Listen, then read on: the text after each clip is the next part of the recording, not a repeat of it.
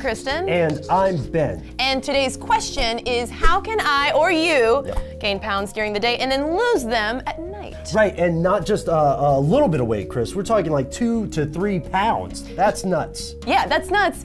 Also, that we do this while we're sleeping. Yeah, the main thing that's changing overnight is the amount of water in your system, right? And it's amazing how much a gallon of water weighs. It's like 8 pounds. 8 pounds. And so if you break that down, a pint of water or half a liter weighs 1 pound. So when you drink a half-liter bottle of water, you instantly gain a pound, an entire pound from just the water. Yeah, just from water. And that's a big weight change, and it can happen, again, very quickly. Like how quickly is it overnight maybe? Yes, Ben. In fact, overnight there are 2 processes that cause you to lose that water gain gradually. The first process is respiration, which is a fancy way of saying breathing. Oh, good. Yes, whenever we exhale, we lose a little bit of water. And you know a way to test that? How? And also to test if you're alive?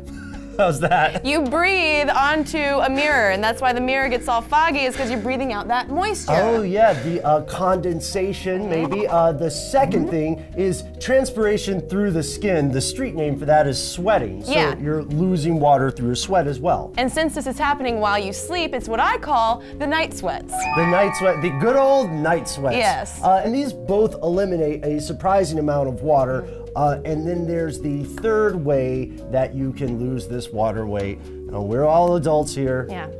It's pee-pee. It's peeing, it's weeing. It's urination. Yeah, so you know a lot of people use the restroom before they weigh themselves in the morning, right? Yeah. Guess how much water that eliminates? Oh, tell me, Ben. Up to 1 pound? Whoa. What? Whoa. I know.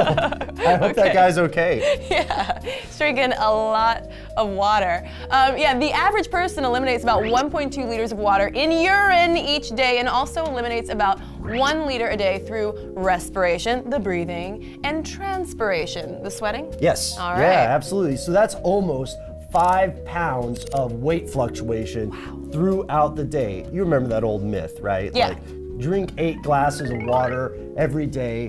The respiration and transpiration and urination are the reasons why. Oh, because we need all of that water because we're just constantly just losing water. We're just constantly left and right. Night sweats, between the night sweats and night sweats, else. day pee, all day breathing. That sounds like a song, you know, night sweats, day pee. Night sweats, day pee. So that's it.